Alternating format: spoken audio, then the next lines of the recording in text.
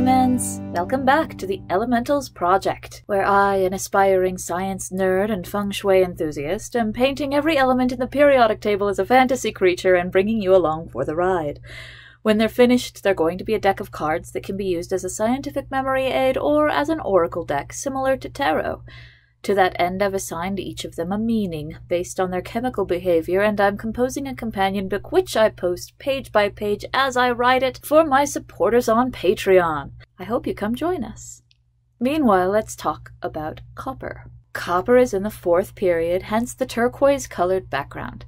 This was nice kismet because it resembles verdigris, somewhat, and also because the copper color pops against it. Since this column of copper, silver, and gold are considered the main noble metals, I decided to paint the figures in this noble attitude, symmetrical and, well, formal. They are meant to look both regal and androgynous, like Tilda Swinton or David Bowie. Copper, moreover, will be flanked by cypress trees as a mnemonic to remember that its Latin name, cuprum, means cypress. In that case, they meant the island, but hurrah for homophones! Copper exists as a native metal, meaning it shows up in nature in its usable metallic form, which is pretty unusual. You will never find a lump of pure yttrium or hafnium, for example. And others, such as cobalt and nickel, exist in nature as metallic alloys, but they are a bitch to separate, so I've heard. But copper is just peachy, so humans have used it for many thousands of years. When we did start to smelt ores, copper was the first. It was also the first to be cast in a mold, and the first to be deliberately alloyed with tin, as it happens, which gave us the Bronze Age. So, yeah, pretty crucial historically. I'm homeschooling my youngest, as many of you know, and we are finding 4th grade a lot of fun, especially history. We found at the beginning of the year that he functions best with a single subject in any given day, so we attack a week's worth of math, for example, all at once. Our curriculum is flexible like that, and as long as everything does get ticked off and his test scores don't suffer, they're cool with it. The program is K-12. I'll link it in the description. History Day may be his favorite because it tends to be a light workload, but it might also be because we pause the lessons and have actual discussions about things. We fell down a rabbit hole of medicine in the late 1800s at one point. Right now we're studying World War II, and I found myself explaining that going back in time and killing Hitler would not solve the systemic problems that gave him power in the first place. Heavy stuff. But all of it has given the kid a taste for history, and now he's found the channel Oversimplified, which he absolutely adores, and I will link that below too. He watches the videos over and over, he's learning all kinds of stuff, and it's incredibly entertaining. Much better than the boring-ass history I had to learn at his age. Actually, I take it back. 4th grade was awesome. My teacher was this amazing world-traveling goddess woman who encouraged us to love learning. She made everything interesting. One day she read us the poem Jabberwocky, and then our assignment was to draw our idea of the creature, the Jabberwock, and she said she'd give us extra credit and a candy bar for memorizing the whole poem. A Snicker snack, like the one in the 5th stanza. When she told us that, I got real excited, and I stayed up half the night that night to get it all committed to memory, and the following day when she asked for volunteers, my hand shot up. I was the first, I was the best, I was amazing! Except in front of all those faces, my brain froze, and all I could remember was, "'Twas brillig." I said it and stopped, and my stomach dropped out of my feet, and time slowed to a crawl while all those eyes watched me. 'Twas brillig. That was all I had. 100 years passed, and then she mercifully asked me to sit down, try again another day. Other students stood up. They each had 1 or even 2 verses down. They got congratulated, the bell rang, everyone went to recess, except me, turned to stone at my desk, and the teacher, and a boy who had detention. I unfroze. I stood up. I went to the front of the class, I took a deep breath, and I recited the fucking Jabberwocky, beginning to end, all 7 stanzas, no hesitation. The sun came out, the angels sang, my shame was over.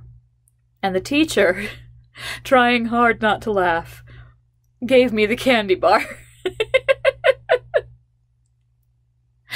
About 10 years ago, I told this story on a coffee raid, and my dear friend Mondo, who I've known since we were 18, with this funny look on his face said, "Was your teacher's name Miss Summers?" And I was like, "Yeah, why? Have I told this story before?" And he said, "No.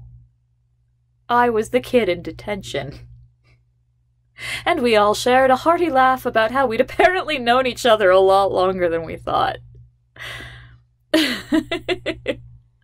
Anyway, copper, yes.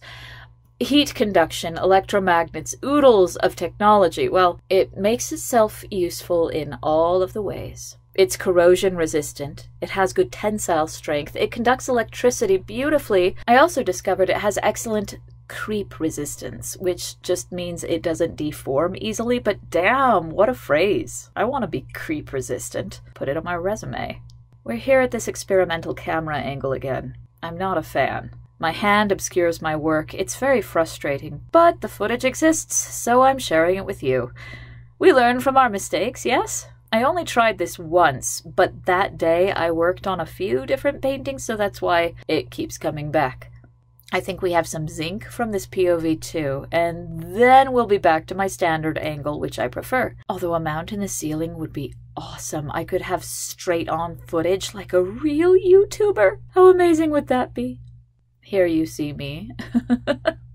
Through the magic of editing, several months after that last shot, changing the draperies at the bottom of the robe. I just like realistic fabric better. I think it's nicer to look at, and I wanted to step up my game a bit. After all, I do intend to sell the original collection for $1 million. It should all be as good as I can make it. If it's a university that wants to buy it, I will also accept $800,000 and an honorary doctorate. Spread the word. We shall see. Despite my efforts to be original, I keep seeing Sava in my head from ElfQuest. Definitely some accidental homage happening here. And I was not actually trying to make them look like a sculpture.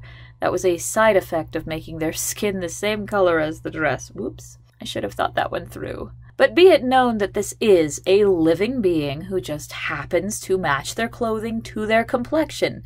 Gold will be doing the same thing, so make peace with it. Just the other day, I introduced the Morgans to Rosencrantz and Guildenstern Are Dead, which is one of my favorite movies of all time. Granted, it is really cerebral, and the pacing is strange, and the conversations are cryptic, but that's totally the point, and I just love it. Actually, it occurred to me while watching it this time that Tim Roth's performance reminds me forcibly of Morgan Blue, while Gary Oldman has many of the personality quirks of Morgan Brown, so it was a bit more surreal than usual, even. I was like, crap, are my kids Tom Stoppard characters? Oh dear gods, what does that make me? I refuse to be the tragedian. He's a total ham. He talks too rapidly and he plays word games and acts all superior just because he knows which way the wind is blowing.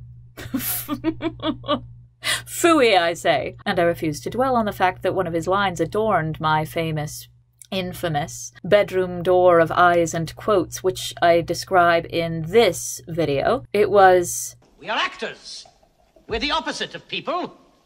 Which is a fabulous way of expressing the fact that some of us need an audience in order to live. This is a line that has always spoken to me, even as a 4th grader with stage fright. The Jabberwocky triumph would have meant nothing without Mondo and Miss Summers. An audience! Oh man, I am the tragedian. Did I mention that copper is biostatic? That just means organisms don't like growing on it, including bacteria and barnacles. It's therefore used to paint ships' hulls, and clever alloys of it are considered antimicrobial and used for handrails, faucets, door handles, and what have you. Medieval copper utensils were a better idea than they realized at the time. And beauty? Oh, copper is beautiful. Ancient royalty had jewelry made of it, which I'm trying real hard to mimic in this headpiece and collar ensemble. The handle I gave copper is humility, because it is so noble and important and beautiful, and yet is easy to find and smelt and work. It protects ships, it is crucial for electronics, it's the penny, for crying out loud. It's biologically necessary, and it's a post-industrial godsend. No job too big or too small.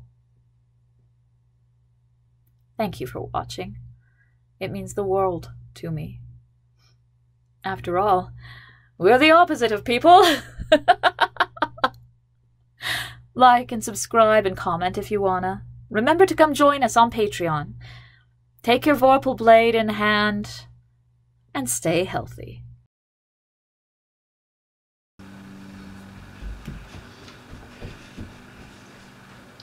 Hey. May I have some root beer? I think no. Why not? Partly because it's morning, and partly because I think we might be out. No, we're not out. Then you can have some with your lunch, but it's really sugary. You mean lunch as in like the brioche? No, I mean as in like some cheese and stuff that you will have in an hour and not right now. Can I please have some lunch? In an hour and not right now. You just want lunch so that you can have root beer. It's too early in the day. It will give you a tummy ache. Why don't you ever believe me?